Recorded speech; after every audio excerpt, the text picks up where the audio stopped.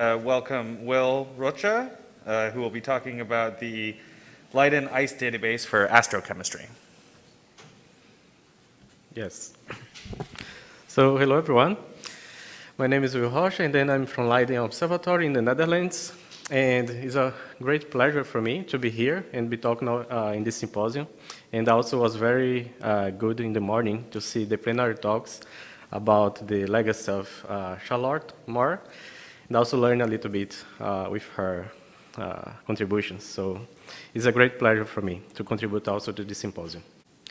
All right, so let's start then with the great news about James Webb. So we already saw these beautiful images from different regions of the universe. And actually, this is related to the JWST science goals that goes from early universe, galaxies over time, star life cycle, and also other worlds. Beautiful images, and this talk actually is very well linked with this part, that star life cycle. Well, let's start this with this big picture that goes from the molecular cloud to the formation of the solar systems. Inside these clouds, where the density is very high and temperature is very low, some atoms can stick on the surface of the grains, and some ices can be formed. Some molecules can be formed in the solid phase, and eventually complex organic molecules can also be formed. For example, ethanol, dimethyl ether, methylamine.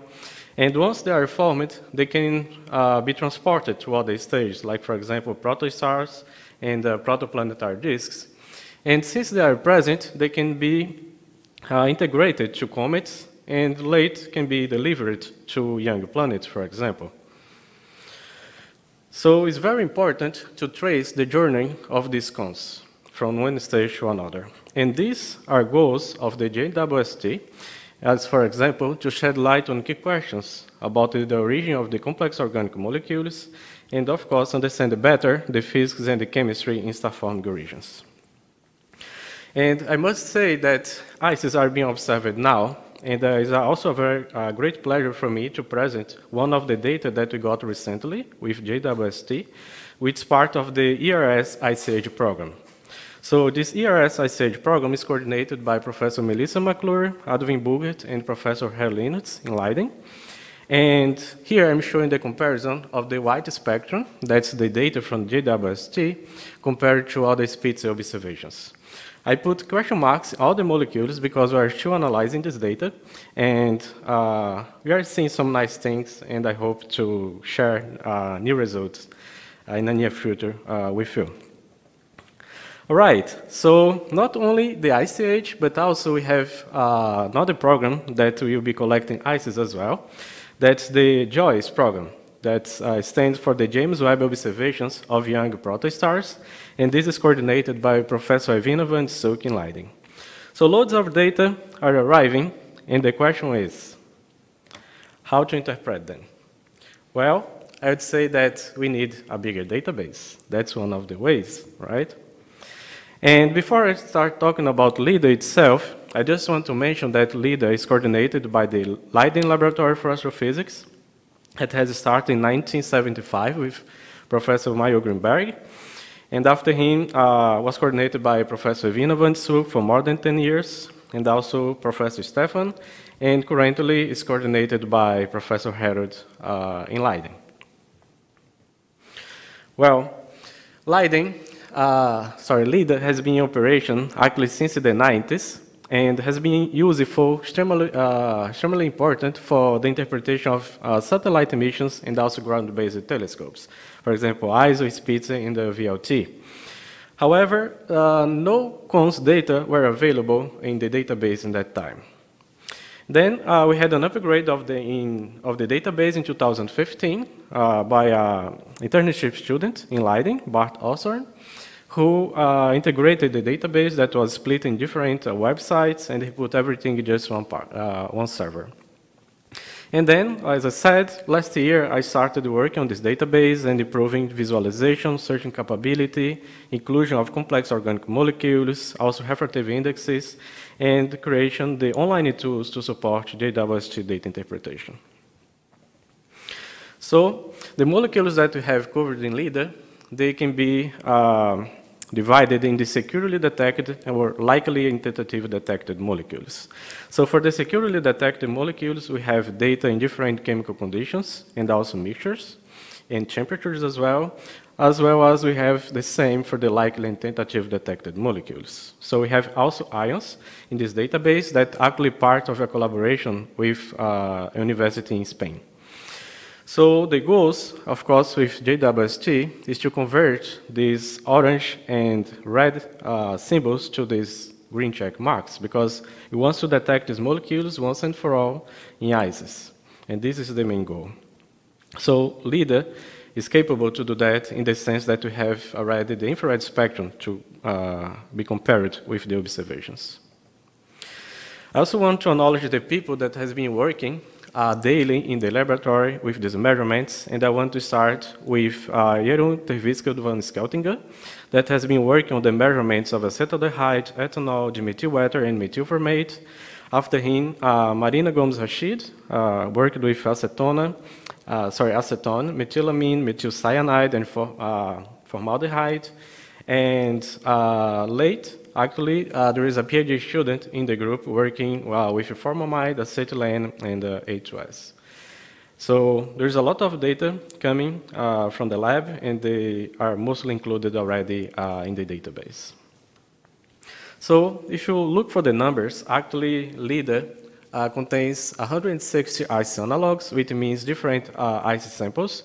So for example, pure water is one ice analog, and water with CO2 is another ice analog. And in total, we have more than 1,000 different infrared spectrum of all these molecules. So most of this data actually corresponds to binary ice samples. So we have, as I said, water, CO2, CO2, molecules like that, and also complex organic molecules. And the other 0.5% of the database goes for the ternary, pure, quaternary, and 5 components ice samples. Altogether, this data can trace thermal processing, energetic processing, and also effects of the chemical environment. So this is one of these spectrum that we have available in the database for formic acid. And I have worked a little bit on the improvement on the data visualization. And now we can interact with the plot in the sense that you can zoom in, zoom out, for example. You can also download the plot if you want. You can also play a little bit with the legends and highlight one spectrum if you want. And I have included also these annotations for the vibrational modes. So you can see the vibrational modes for each band that you are seeing in the spectrum. And also we have a plot information, like, for example, the wave number, wavelength, and the absorbance of the data. Also in the same page, when you are looking for one specific molecule, you can also see the 3D molecule viewer. And this is linked with GSMOL. And GSMOL actually shows the 3D geometry of this molecule. And I also have calculated the vibrational modes myself, and I included them in the database, so you can animate as well the normal vibrational modes of these molecules. There are many buttons that you can also interact with this plot. Making movies is also possible, or even download a simple image if you want. And also, if you are looking for an ice sample that's a mixture, let's say water and ethanol, the viewer will only show one of the samples, not everything. So if you want to search for the other one, like for example ethanol, you can just type ethanol name in the search box, and there you see, because LIDA is also linked with the PubChem database. Now the data that we have is the ice refractive index. In particular, in the moment, we have only for the water ice, and it covers from UVV's range until the mid-infrared. And I want to mention this first part that comes from the OASIS measurements. And OASIS is one of the experimental setups that we have in Leiden. I'm currently working on this setup, and it stands for the optical absorption setup for ice spectroscopy. And we measure directly the refractive index of the ice during the ice deposition. And once we have this information, we can calculate the refractive index in the mid-infrared. So I want to highlight this part that's coming from OASIS measurements, because we see clear dependence of the refractive index with the temperature. And I want to highlight this because compared to previous measurements, the values are not the same. And I have already a paper in preparation showing that these differences also leads to different ice column densities as measured from the observations. So it's very important to use accurate refractive index, as we already saw in the talks in this morning. More data is coming, and I've been supervising some students in the lab and also having the support from a PhD student. So we have measured all the molecules, and most recently, this setup has been upgraded to also collect the refractive index of mixtures, not only pure molecules. Moving now to the online tools. First one I want to mention is SpecPhi. That's a tool to create synthetic spectrum of protostars. And it works in 3 steps. First one, you set the wavelength range that you want to work on. Let's say that you want to use 2.5 to 20 microns. Next step, you can directly get the data from the database and create your synthetic spectrum in an optical depth scale. So let's say that you select this sample, water CO2, at temperature of 15 K, and then you start a column density of 10 to 17 molecules per square centimeter. And you can create a model like that and compare with the observations. So in black, we have a spectrum of a high-mass protostar, and in orange, we have the model that I created for this particular example. Finally, you can convert this spectrum from optical depth to a flux scale.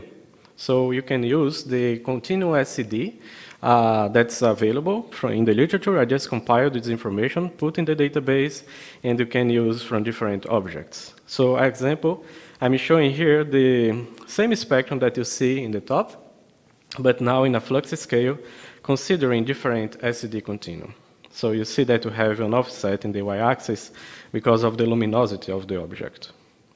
This has some applications. So, for example, if you are running chemical models, you can calculate the numerical density of your molecule. And here I'm showing a particular example that I run myself for methanol in different surface chemistry conditions and also gas phase. And from this number, you can calculate your column density. So you can use this information to create your synthetic spectrum if you want. Other kind of application is that you can also propose for the JWST. For example, if you go for the exposure time calculator, you can upload a synthetic spectrum and see how much time you need with the telescope to observe one particular molecule. And this is also possible because you can download the synthetic spectrum, upload here to this ETC, and have the output. The last online tool is the online refractive index calculator. And we have a simple interface for this. So first you have to upload your absorbance spectrum. So for example, if you have data from all the laboratories, you can do that. And also you can insert some information, like for example, the thickness of the ice, refractive index of the substrate, refractive index in the visible light, and also the stopping criteria. That's the map. Once you start the calculation, you have your output in about 1 to 3 seconds. And then on the right part, I'm showing the example for the water refractive index at 30K. So you see the real and the imaginary part of this refractive index. And one of the outputs is also a direct input for the code op tool. And this code in particular is, can create some models of opacity models of ice grains. So when you run this code online tool, you can have the output for other tools like OpTool. Another thing about LIDA is the search capability. So you can also search for these chemical bonds. That's useful if you are looking for molecules sharing the same functional groups. So for example, if you enter here, LIDA, I don't know. For example, CO, you see several molecules. And one of these is formic acid that I'm showing here in this plot in red. And then we can compare with observations as well. And then you can have information about the bands that we're seeing from the telescopes. And on the right side, I'm showing the atoms that are involved in these vibrational modes. So you can also do that using LIDA. And I want to mention that people are assessing the database, so I created myself this tracker tool that's very simple. but give us already information about how many access we had since October 2021. And I did that this morning. So I looked at the website this morning, and these are the numbers that we're having. So if you look for this October last year, we had about 30 access only. But then we started revising the database again, and then the numbers are increasing quite a lot. And if you see per year, so that's the comparison. So only this year we have almost 10,000 access. So I forgot to upgrade the title of this slide, but this is not access. This is actually the number of downloads per IC analog. And I was not expecting that, because you see that the most downloaded data is for the pure formic acid. Then you have formic acid with methanol, and also CO and CO2. So I was expecting people download most of the water data, but actually it's not the case. So it's interesting to see that as well. For the future, so we are expecting to include, of course, more complex refractive indexes. I'm also calculating ice grain opacities that will be available in the database. And also we want to upgrade the online tools. So this, we have already started some projects with master students that will be able to do that as well. And not only for the James Webb, but LIDA will support the spherics data interpretation. So if you don't know spherics yet, that's the telescope that stands for the spectrophotometer for the history of the universe, epoch of ionization, and the ice explorer. And we have exposition of spherics close to the poster session as well. And I have already started discussing how LIDA can be used to support the spherics data interpretation, and we are already tracing some plans to do that. If you want to know more about LIDA, you can check the Read the Docs documentation. So that's the online documentation where you can read more about the technical part and have some examples and tutorials on how to work with the database. Not only that, but also if you have data and you want to share with us, so you can also contact me or even Professor Harold Linnet, and we'll be happy to include your data in our database. My take-home message is that LIDA offers a comprehensive list and easy access to the infrared experimental data. UVVs and mid-infrared temperature-dependent refractive index values are being included. The online tools are handy for quick analysis and the refractive index calculation.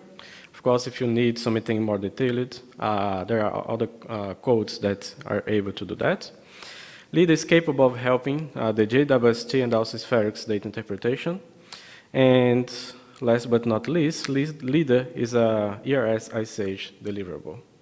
So just want to finalize with my acknowledgements of the financial support of this work. And also want to thank the IAU for giving me the opportunity to talk today. Thank you very much.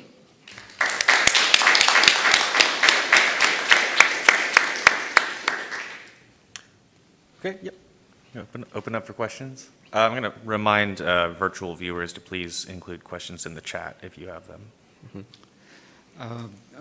Do these spectra of ice particles depend on the sizes and shapes of the particles? I would think that if you look at absorption spectra of icy particle clouds, these factors would be significant. What do you think? Yes, actually during the measurements, we do not see much effect on the chemistry in that sense. So if you have in the laboratory an ice that's composed by one monolayer or 20 monolayers, you just see an increasing of the bands. But this is a real problem that you have to take in account when you are doing the modeling. And in fact, most of these bands, they are sensitive to the grain shape as well. So if you consider a grain that's spherical, or even it's not spherical, but it's like ellipsoidal grain, it changes the shape of the bands. And not all the bands, but let's say for water, the band at 3 microns and 6 microns is not sensitive to the grain shape. But if you look for the libration band of water around 12 microns, it shifts in the infrared spectrum. So it's an important ingredient that you have to take in account during modeling.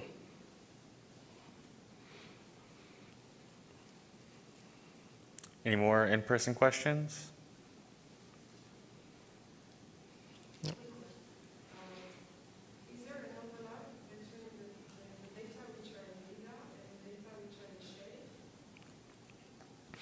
I haven't checked it yet.